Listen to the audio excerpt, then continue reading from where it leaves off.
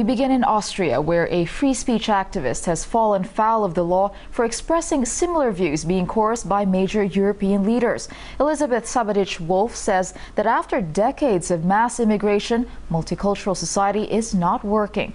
Well, she faces 3 years in prison for inciting religious hatred after she criticized Islam and Sharia law. RT's Katerina Grachova reports from Vienna. A European citizen peacefully debating Islam with a Muslim is nothing unusual in a multicultural country like Austria.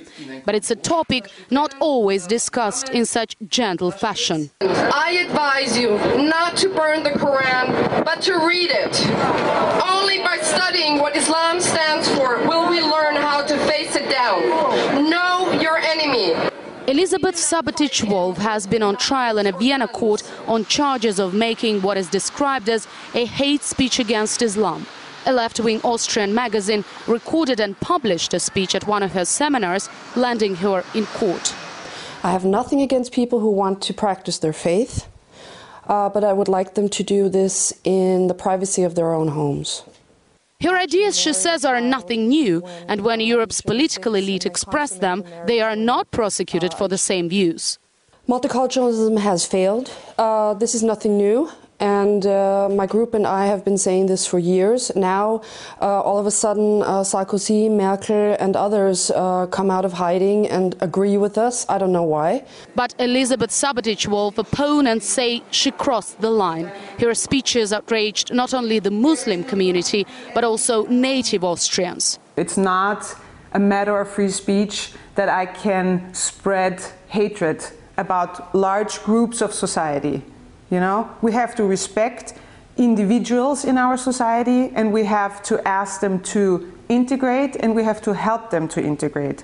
Yet European leaders such as German Chancellor Angela Merkel, French President Nicolas Sarkozy and British Prime Minister David Cameron say multiculturalism in Europe isn't working.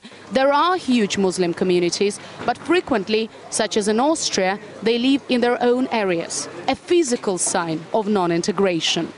This district in Vienna is known as Little Istanbul. People here speak their native language, they prepare their national dishes and wear the clothes which they are used to. And this is exactly what Elisabeth Sabaditsch-Wolff and her fellow likes are taking a stance against: self-segregation.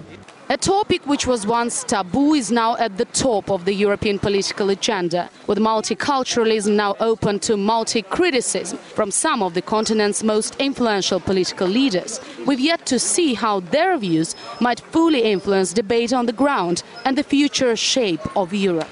Katerina Grachova, RT, from Vienna. Well, Danish writer and columnist Mikael Jalving says Europe's push for political correctness has gone too far and is now limiting citizens' freedom.